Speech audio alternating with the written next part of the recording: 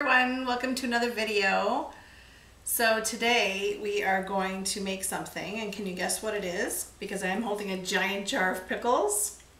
So we're gonna make dill pickle soup. So I know it sounds weird, but trust me, I have made this before and everybody loved it. These are actually my favorite pickles. These are Strub's full sour pickles. So good. These are the best, but you can make it with any dill pickle. So let's get right into it. Alright, so the first thing we're going to start with is frying up some onions in a pot. So if you're wondering why I'm using a hot plate, it's because my oven broke. So it broke last week. So I'm getting it tomorrow. So I have a hot plate here, nice and hot. And I'm going to put a little olive oil or any oil, you can put whatever. I have one big onion chopped up. Just let that. Your onions are translucent, or actually mine aren't even ready yet. We're going to go ahead and put in some vegetable broth.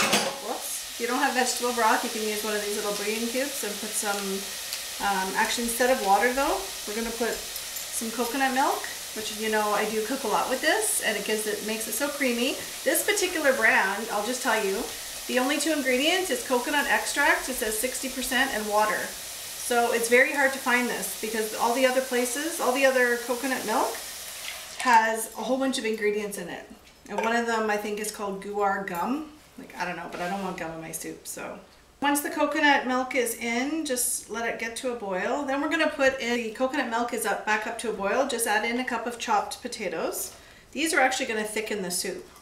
I know some people like to put flour or cornstarch, but the potatoes itself is going to be what's going to be thickening it, which is the potato starch. So just stir that up and we'll put a lid on it.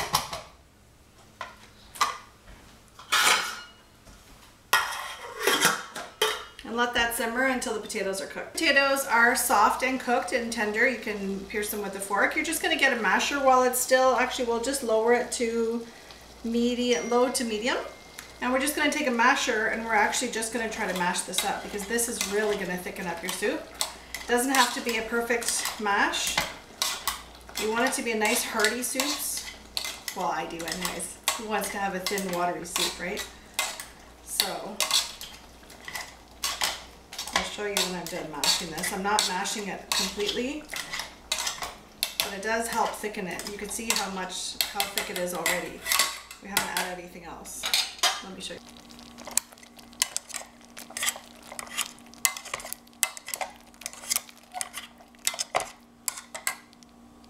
So after it's a little bit mushy and you can easily tell that the soup is thick, we're going to keep it, I guess put it back up a bit. We're going to put in one chopped carrot.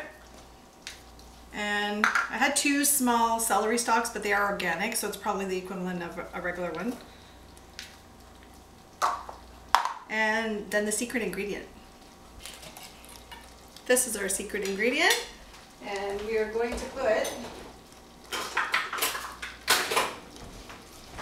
secret ingredient is dill pickle juice. We're going to put a cup of dill pickle juice. So I'm going to see if I can easily, oh yeah. So I got a cup, dump that in. It's going to be so good. And first let's give it a stir.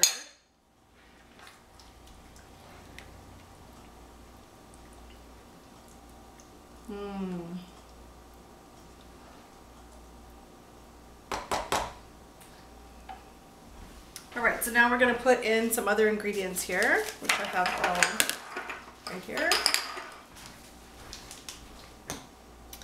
Alright, so we're going to put a little thyme in. And I have it back up to high because those carrots and celery have to cook. So we're just going to put a little bit in. Really depends on how much soup you're making. Putting in a little basil. Another secret ingredient, which is smoked paprika, which if you've been watching my videos, you know I'm a huge fan of this. This kicks it up another notch. So good. We're going to add some turmeric. You really won't taste this, but it does give it a nice kind of curry kind of color. And it's super good for you. Dill weed, which we're also adding pickles to it, but just add a little bit of that. And a little bit of oregano. Alright, so give that a stir.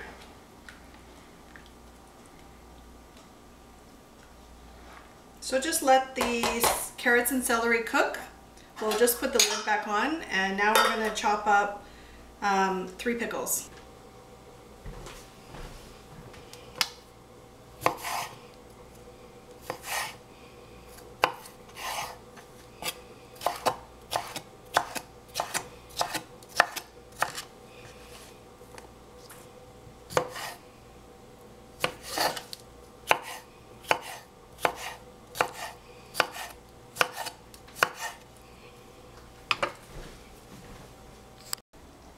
So I added 3 pickles, chopped.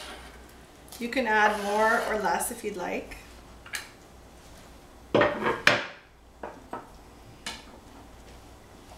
So we'll go and give that another stir. You could definitely tell it's thickening up a lot. I'm going to add a little more smoked paprika, just because I don't think I put enough.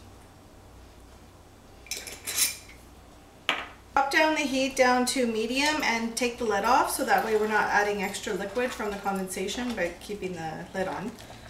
So we're just waiting for that carrots and celery to cook. But how good does that look? Oh my god, it's steaming up the camera. It smells even better. Just wanted to say too, don't add any salt to this. We did have the vegetable broth, those little bouillon cubes, so that has salt in it, and also the dill pickle and the brine also has tons of salt. So you do not need to add salt. Trust me, it's going to be flavorful enough. Very quick meal. It's a 1-pot meal, so this should take less than 30 minutes. So I'm just going to check the carrots. I think it's still very hard. Yeah. So definitely crank it up a bit so that they can cook a little more. Now I'm going to tidy up. Almost ready, but I do love to add some greens whenever I can. So I have kale, chard, and spinach mix. So I'm just going to add some in. As you know, it's going to wilt down, and it's just going to give it a nice green look to it. I seriously add greens whenever I can.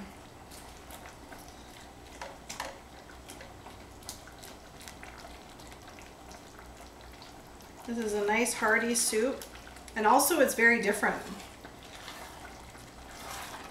I don't think a lot of people have had dill pickle soup.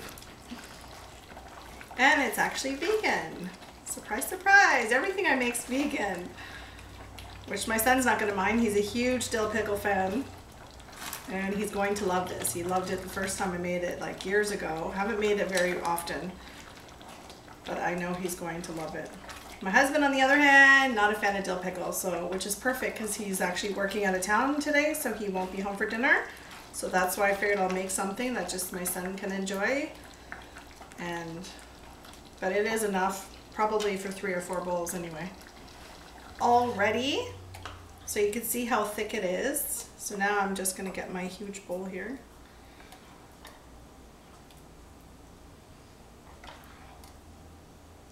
So it's definitely a hearty soup, like I said, and this is really all you need. You could serve it with something else. I'm gonna actually just top it with a little dill pickle chopped up, a little more dill weed, because you can never have too much. And also I have these little crispy fried onions. Just gonna put a little bit on here. They seem to go so nicely with soup. Not sure why. And now's the taste test.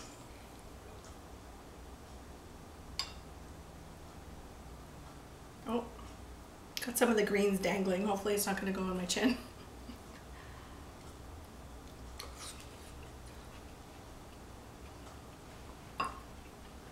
So good, especially with the cayenne. Good thing I remembered to add that because I feel like you need flavor all the time. But the dill pickle, it's such a unique flavor to have in a soup. You really have to try it. Leave a comment below if you did like the video or if you end up trying it and how you liked it. And don't forget to like and subscribe. Thanks for watching. Until next time, bye.